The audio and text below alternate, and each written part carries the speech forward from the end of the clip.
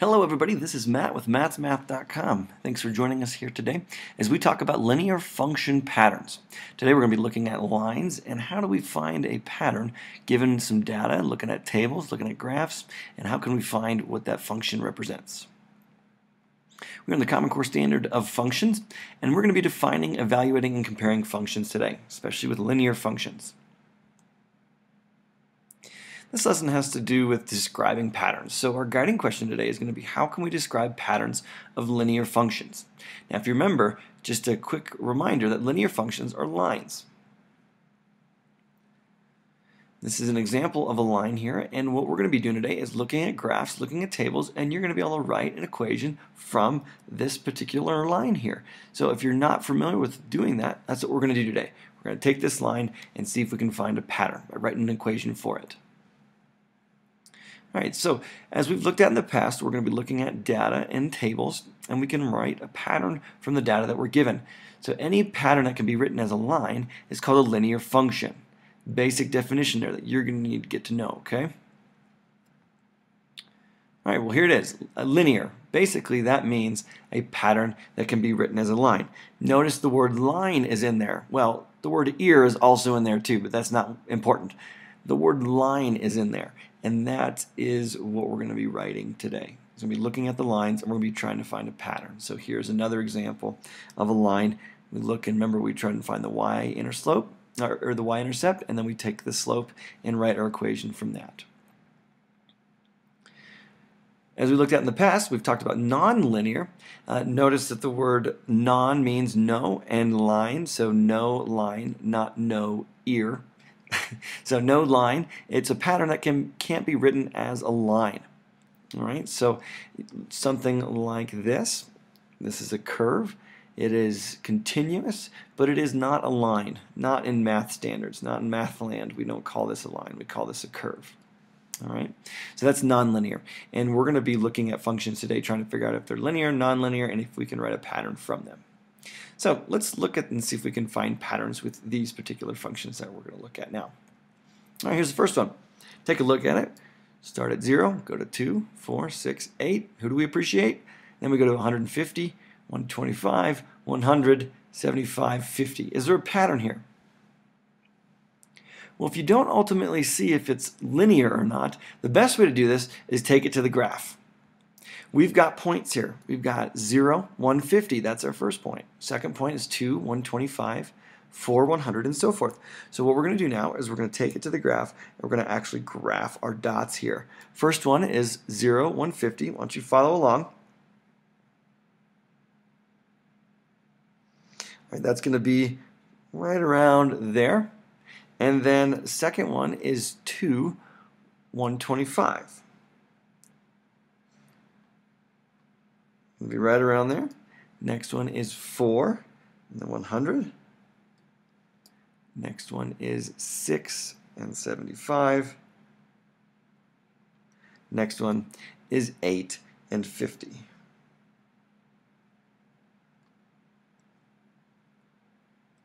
Now we take our line, draw all the way through those guys, and what are we noticing here? As long as we've drawn it correctly, looks like this forms a line. What kind of slope does this have? Yeah, if you said negative, you're correct. So this is our slope, this is our line, and we have found now that it looks like it has a pattern, because look here, it goes up to here, then it goes down 25, up to, down 25, up to, down 25, up to, down 25. It forms a pattern. The slope is consistent and constant, and therefore we have a line. This is a linear function. All right, let's do it again. Here's the next one. 415, 620, 825, 1030, 1235. What do you think? You think this is a linear function? All right, well, let's try to graph it again. First one is 4 and 15. That's our first point. So at 4, I'm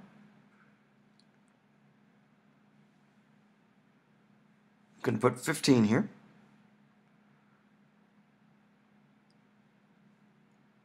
Right around there. And then the next one is 6, 20. Right around there. Next one is 8 and 25. Next one is 10 and 30. Next one is 12 and 35. All right, we take our line, put it through those dots. Does it look like a linear function? Yeah, it does. Let's check our pattern here. We're going to go up 2, up 5, up 2, up 5, up 2, up 5, up 2, up 5. Looks like we've got a linear function here because we have a consistent slope. The slope is the same, and it does not change from the pattern.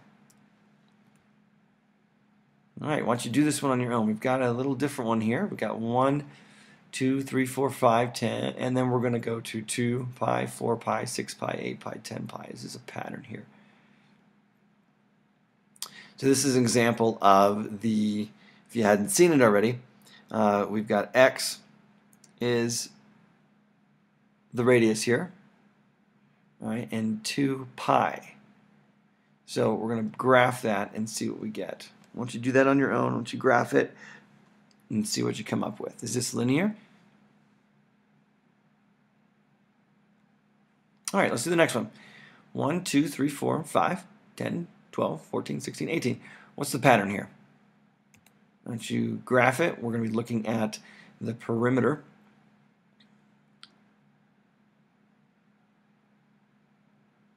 Is it linear? All right, let's go to our hints here. All right, so notice the first one here. If you wrote the equation here, this was the slope, this was the y-intercept. This was the slope, was up 5 over 2 plus 5. And then this x was the radius and y was the area of the particular circle that you had with x as the radius. So if you didn't get the equations, definitely go back to the video, to the previous ones, rewind it, and see if you can figure out writing these equations by figuring out the y-intercept, where you start, and then what's the slope. All right, let's do this one. Got 1, 2, 3, 4, and 5, 28, 40, 52, 64, 76. Well, let's see what we can do. We're going up 1. We're going up, looks like 12. Up 1, up 12, up 1, up 12. So let's do this one here, and let's try it. If every x we go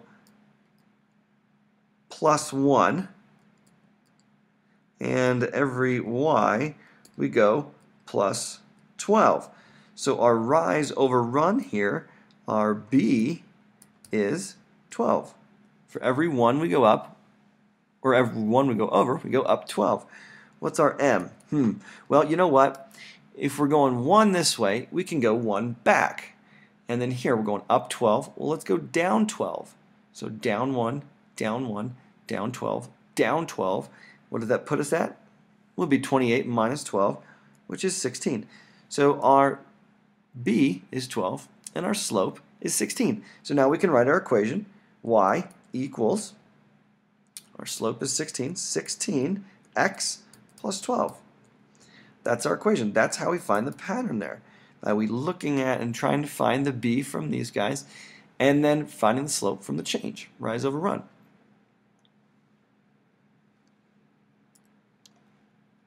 Right.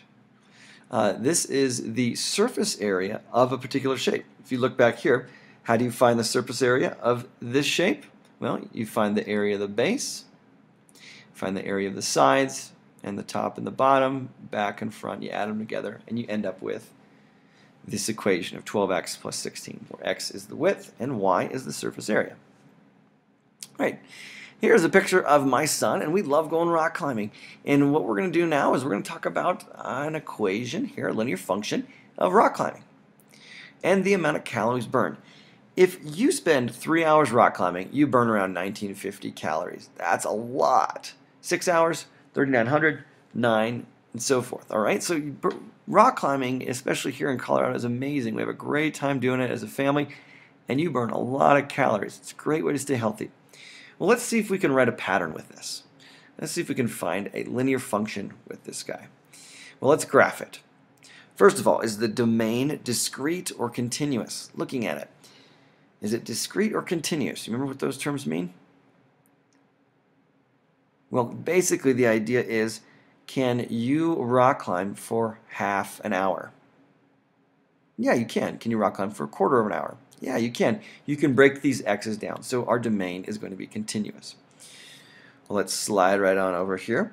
And what we're going to do now is we're going to graph this, where we say that the first point is 3, 1950.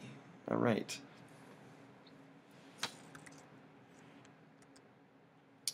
All right, so our first point here, coming to the graph, is 3, 1950. Why don't you take a minute, go back here to the chart, write this down, and then why don't you graph this? All right, do you graph it? Let's write our linear function now from it. Remember, try to find b, try to find the slope, and see what you get. Well, with your linear function, if you've got it graphed, how many calories would you burn after 5.5 hours? By looking at the graph, looking at the function, plug in 5.5 for the x, and see how many you get. All right, well, b is continuous, as we noticed, and notice here it is 650 per every hour. So after 5.5 hours, it's 650 times 5.5, and you get 3575. Is that what you got? Definitely go back and double check your answer if you didn't get that. All right, well, that's pretty much it. Can you describe patterns of linear functions now by looking at tables and graphs? Are you able to write the equations? Well, that's what we were doing today. So thanks for joining us. That was pretty much it as we talked about linear function patterns. This is Matt with mathsmath.com. Thanks for joining us. Definitely check us out on Facebook, Solving Maths Problems, or on Twitter at Maths Math. And enjoy math.